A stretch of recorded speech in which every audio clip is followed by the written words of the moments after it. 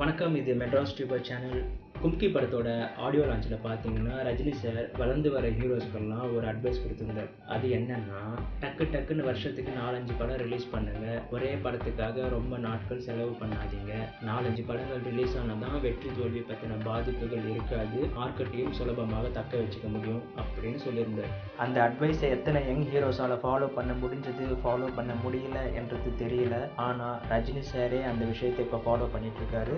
ஆமாங்க, கடந்த 7 மாதத்தில் அவர் நடித்து வெளியான படங்கள் மட்டுமே 3 படங்கள். காலா, 2.0 and batta. November last week வந்த 2.0 படமும் பொங்கல் வெளியிட வந்திருக்கிற பேட்டா படமும் ஒரே நேரத்தில் சத்யம் சினிமாஸில் ஓடிக்கிட்டு இருக்கு. நம்பர் ஆஃப் ஷோஸில் வேரியன்ஸ் இருந்தாலும் 2 படங்களும் ஓடிக்கொண்டிருக்கு, சக்ஸஸ்ஃபுல்லாக ஓடிட்டு இருக்கு. ஆடியன்ஸும் ஃபேன்ஸும் அதை என்ஜாய் பண்ணி பார்த்துட்டு இருக்காங்க. ரஜினியோட பொலிட்டிக்கல் என்ட்ரி பற்றி பலவிதமான விமர்சனங்கள் இருந்து வந்தாலும் அவருடைய திரைப்படங்கள் வெற்றிகரமாக ஓடிட்டு இருக்கு. அரசியலில் அவர் ஜெயிப்பாரா தோப்பாரான்றது காலம்தான் முடிவு செய்யணும். ஆனால் சினிமாவில் என்றைக்குமே அவர் தான் ஒன் அண்ட் ஒன்லி சூப்பர் ஸ்டார்ன்றதை நிரூபிச்சுக்கிட்டே இருக்காரு.